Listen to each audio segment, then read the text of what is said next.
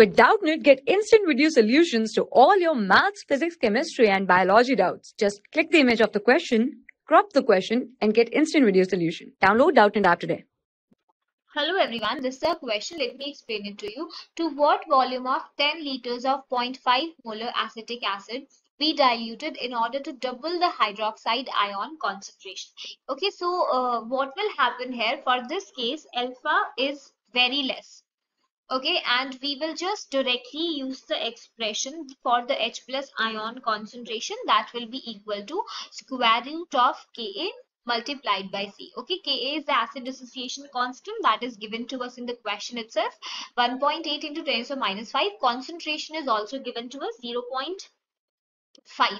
Okay, so from here H plus ion concentration will be equal to 3 into 10 raised to power minus 3.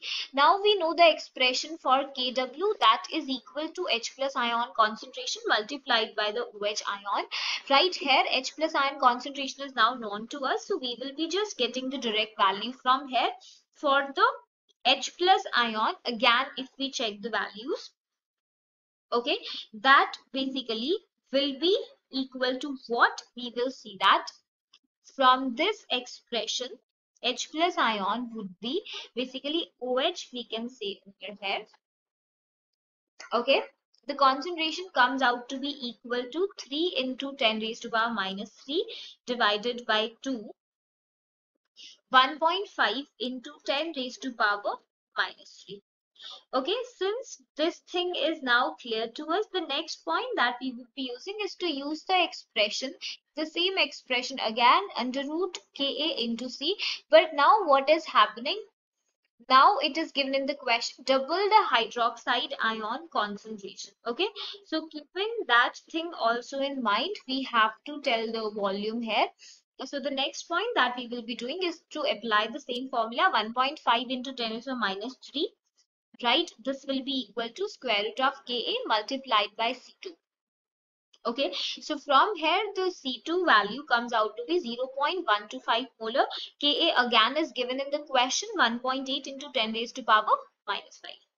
Clear? Now after that, now since we have C1, C2 also with us, now if we apply the thing that millimoles of acid will still remain constant, so we can use the expression here, C1V1 will be equal to C2V2. Okay, so concentration 1, 10 into the basically volume 10, concentration 0.5 will be equal to volume we have to find, and C2 we just have calculated.